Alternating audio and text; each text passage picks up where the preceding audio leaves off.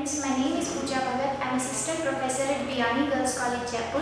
I welcome you all on the behalf of Gurukpo. Today my topic is productivity of ecosystem. So what is the productivity of ecosystem? Productivity of ecosystem refers to the rate of production, that is the amount of organic matter accumulated in any unit time. So the production rate is the productivity of ecosystem. This can be divided into different parts. The first one is primary productivity.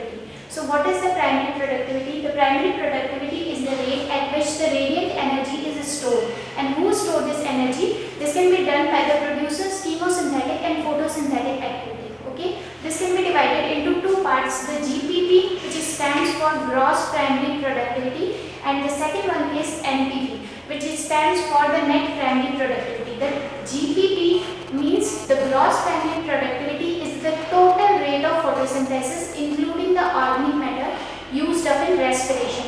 So this is the total rate of photosynthesis. That's why it depends on the chlorophyll content of plant or producers. Okay, so this is also called as total photosynthesis or total assimilation. The second one of the primary productivity is the NPV. The net primary productivity is the rate of storage of organic matter in plant tissue. We can understand this by this formula, that this is the GPP, the total productivity, the total photosynthesis of a plant or a producer.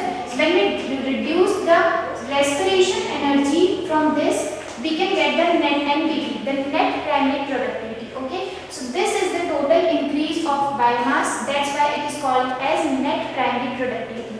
We can understand this by this figure. Look, here is sun, and the total radiant energy stored in plant is called as GPP, gross primary productivity.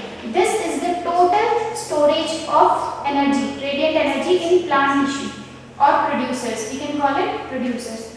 From this, some energy is lost in respiration, which we denote as R, and the other is stored in growth and used up in growth and reproduction, which is available to consumers. That is called as net primary productivity.